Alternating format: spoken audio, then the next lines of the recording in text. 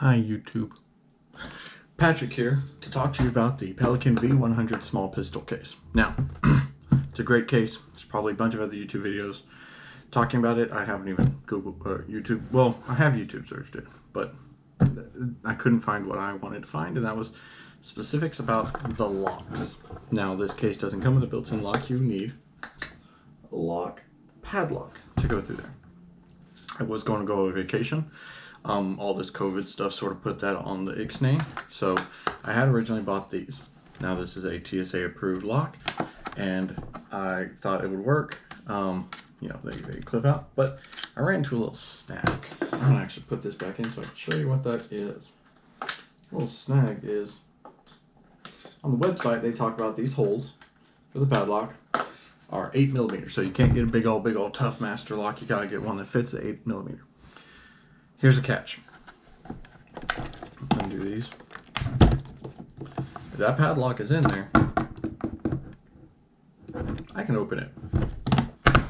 Enough for them to get mad.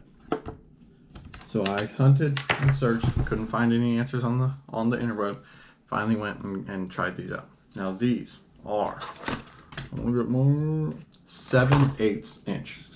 7/8 inch. Anybody who has this case and wants to lock it, 7/8 inch. With a pad or this lock piece, diameter 8mm or less. 7/8. Don't go 1 inch because 7/8 is perfect. Let me show you how. Or let me show you why. Okay, you got the channels right here. Okay. You see that? Barely makes it through. If I try and close it, I gotta put some force into it. Now I've only done one side.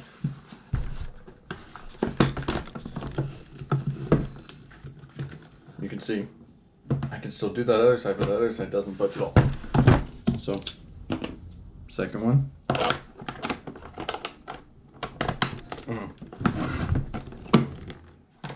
Nothing. You're not pulling these apart. Now that I've gotten that out of the way, let me show you what I've got. And you would think that with having to throw them on so tight, they might be a little annoying to get off. No, they're pretty easy. Alright. And then once you open up the Pelican case, ooh, pretty. Holds everything nice and snug. I've got mine cut for obviously 2 magazines and my Glock 19.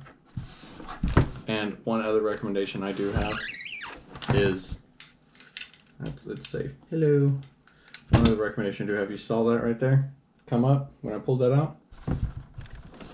I would get your top layer. You can see it's so poorly cut.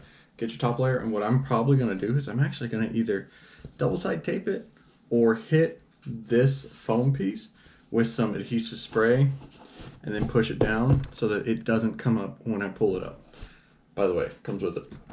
Oh, 1 a piece, a 2 a piece. And then a bottom piece of foam. So foam, more foam,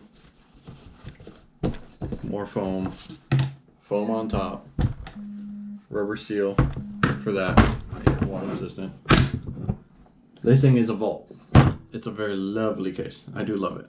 But I made this video, I talked really fast because I really want to just get over the fact that if you want to get a padlock for this thing, if you want to get a padlock for this thing, you need less than an 8mm diameter,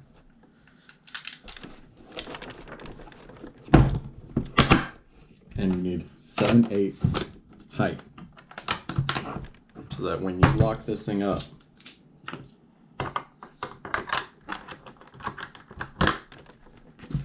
it's locked up and no one's going to open it.